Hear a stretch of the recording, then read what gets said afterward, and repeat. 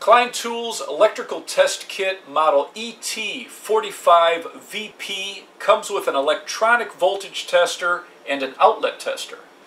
The voltage tester doesn't require batteries. It has storage for the probes on back and a pocket clip, and this tests for 4 ranges of voltage: 24, 48, 120, and 240 volts AC, 32, 64, 160, and 330 volts DC. The probes have shields to help prevent arcing. You can remove the shields if you're testing individual wires, and there's notches to help hold the wire in place. If you're testing an outlet, you would put your probes on the top of the tester, and this spaces the probes for an outlet. This lets you know whether you have power to an outlet and the voltage.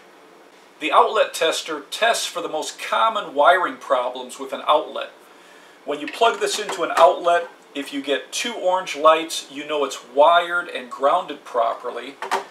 There's a chart on front for troubleshooting.